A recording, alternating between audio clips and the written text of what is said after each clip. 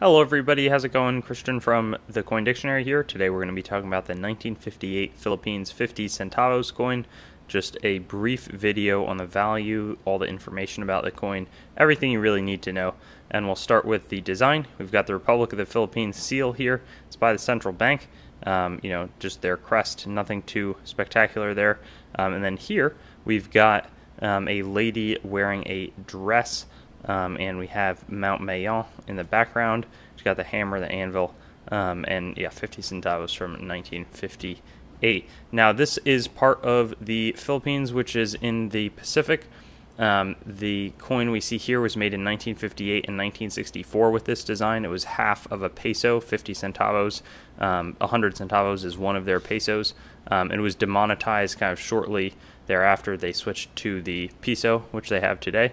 In 1967. So the peso was from 1857 to 1967, did not last. This is a nickel brass coin. It's 10 grams in its weight, and it's got a 30.3 millimeter diameter, so pretty similar, maybe slightly smaller than a US half dollar. And of course the United States was kind of colonizing or kind of the protectorate of the Philippines up until World War II. It's coin aligned, so you flip it over this way.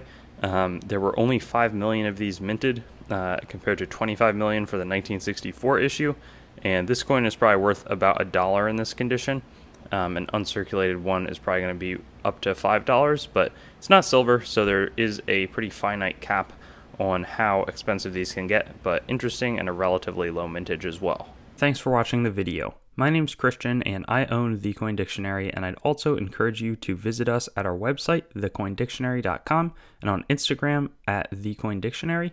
And I'd also like to draw your attention to some other helpful coin resources, such as my other YouTube channel, Treasure Town, which does more in-depth videos about coins and collectibles, as well as some resources like coinmeltprice.com, which shows up-to-date precious metals pricing, as well as the melt values of the coins that you own, coinsmetalscards.com, which will both be a marketplace and a news source for coins, metals, and cards, as the name suggests, as well as whatsthegrade.com, which will develop into a stickering service for already graded collectibles.